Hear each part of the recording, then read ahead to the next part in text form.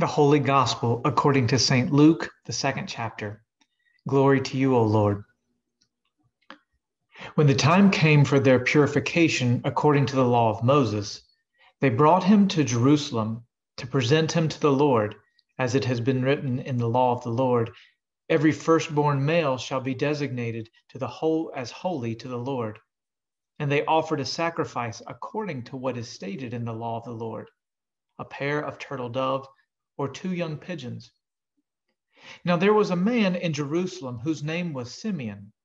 This man was righteous and devout, looking forward to the consolation of Israel, and the Holy Spirit rested on him. It had been revealed to him by the Holy Spirit that he would not see death before he had seen the Lord's Messiah. Guided by the Spirit, Simeon came into the temple, and when the parents brought in the child Jesus, to do for him what was customary under the law, Simeon took him in his arms and praised God, saying, "Master, now you are dismissing your servant in peace, according to your word. For my eyes have seen your salvation, which you have prepared in the presence of all people, a light for revelation to the Gentiles and for glory to your people Israel." And the child's father and mother were amazed at what was being said about him. Then Simeon blessed him and said to his mother Mary, "This child is destined for the falling and rising of many in Israel, and to be a sign that will be opposed, so that the inner thoughts of many may be revealed, and a sword will pierce your own soul too." There was also a prophet, Anna, the daughter of Phanuel, of the tribe of Asher. She was of great age, having lived with her husband 7 years after their marriage, and then as a widow to the age of 84. She never left the temple, but worshipped there with fasting and prayer night and day. At that moment, she came and began praising God and to speak about the child to all who were looking for the redemption of Jerusalem. The gospel of the Lord. Praise to you, O Christ. Well, greetings and Merry Christmas on behalf of Bishop Kevin Strickland and the Southeastern Synod staff on this, the first Sunday of Christmas. I'm Pastor Justin Eller, Assistant to the Bishop for Latinx Ministry Initiatives and Associate Pastor at Amazing Grace Lutheran Church in Lawrenceville, Georgia. It's good to be with you today. In 2007, my wife Carrie and I were blessed to be able to walk the ancient pilgrimage through Spain, known as El Camino de Santiago de Compostela. When you go on the pilgrimage, the route takes you through small towns and big cities, rural farms, vineyards, alongside busy highways, and through quiet, mystical forests. As you travel, you know you're on the right way, El Camino, when you see a yellow arrow pointing you in the direction you should go. Well, when I'd see one of those yellow arrows, my spirit would relax and feel assured that we were on the right path and not meandering down some random alley. But then there would be times when I wouldn't see a yellow arrow for a while, and I'd grow anxious that we might be lost, until I would finally share my angst aloud with Carrie. "Oh, I haven't seen an arrow for a while, or a sign. Do you think we're still on the right path?" You know, come to think of it now, I sounded a lot like Piglet on a walk with Winnie the Pooh. Well, Carrie, in her steadfast reassurance, would always remind me, "Justin, get a grip. There's only one road here. There's only one way to go. Yes, you haven't seen one for a while, but just keep moving forward until we see another one, and then you'll be fine. And if not, then we will be lost, but we will be lost together, and we'll ask someone for help." Oh, she was right.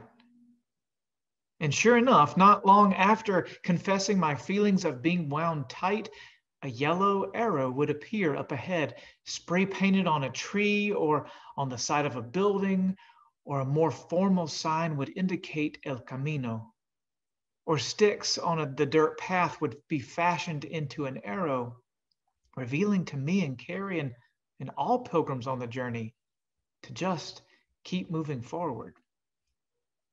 And even in the times that we were lost, because there were times when we were lost, there were helpers in the forms of nuns, bakers, taxi drivers, and grandpas resting on park benches. After pilgriming for a while, every time I saw a yellow arrow or a stranger helped us, I found myself singing the doxology. Praise God from whom all blessings flow. Praise God, all creatures here below. Praise God above, ye heavenly host. Praise Father, Son, and Holy Ghost. Amen. So now let me ask you, have you seen a sign telling you to keep moving forward? How is your spirit when you don't see one for a while? And when God reveals a promise to you or shows you a sign, how do you respond? What does your praise of God's goodness, that God's got you, sound like? How do you praise God when God reveals something to you? Well, today I wonder what Simeon's tune was as he sang to that infant Jesus, gently receiving him from Mary. I imagine his Nunc Dimittis was sung like a lullaby, soft, full of hope, praise, joy, and love at seeing the face of his Redeemer and holding his salvation close. And of the prophet Anna, she was evangelizing with excitement to all who passed by and were waiting for Jerusalem to be set free. I bet her good news announcing was contagious and giddy, like an 84-year-old busker offering music on a street, drawing a crowd and sharing something to lift their weary spirits. Maybe it was something like, hey, everybody, there's a baby here, and he's God's long-awaited promise, born on earth, here in our midst. He's God's love for you in flesh and bone, and he will set you free and heal you and speak good news to all who suffer and struggle. He is the long-awaited Messiah, the Christ right here, right now. Come and behold him, born the King of angels. Oh, come, let us adore him. In recalling civil and human rights activist Ella Baker, it seems that she who believed in freedom could not rest until it came. Nicaraguan priest Ernesto Cardenal, in his commentary on the Annunciation in his Gospel in Solentiname, wrote, people who stood up against the dictatorship were often called subversive. People who challenged the oppressive status quo. And Cardinal asked if Mary and the Holy Spirit were subversive in the Annunciation. Well, I believe Simeon's words to Mary do affirm the subversive nature of liberating good news to the poor and oppressed. Simeon said, this child is destined for the falling and rising of many in Israel, and to be a sign that he will be opposed, so that the inner thoughts of many will be revealed.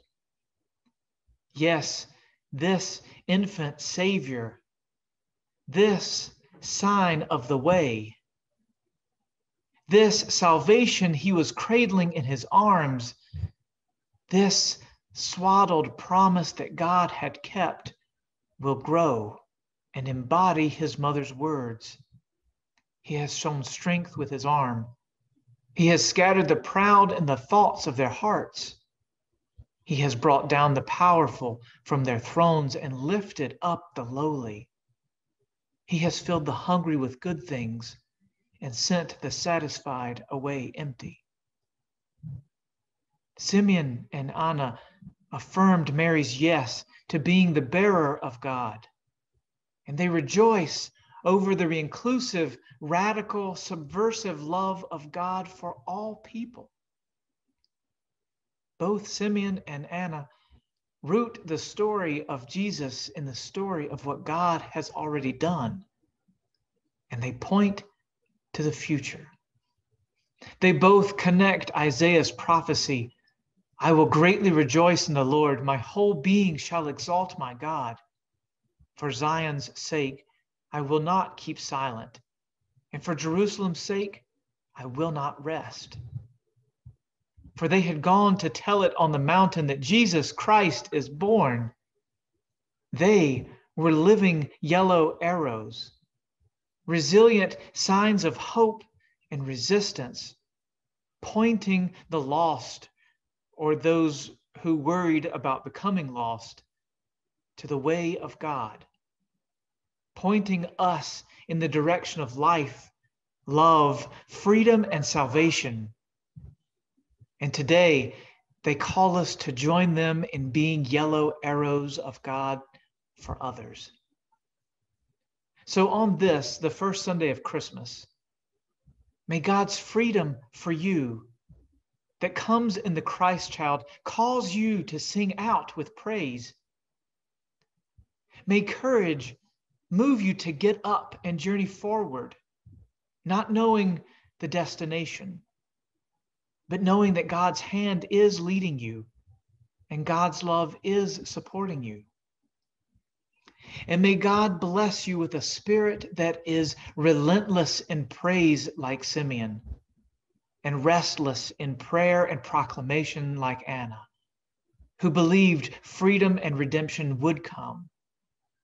For indeed, Jesus Christ is born for all of us. Thanks be to God.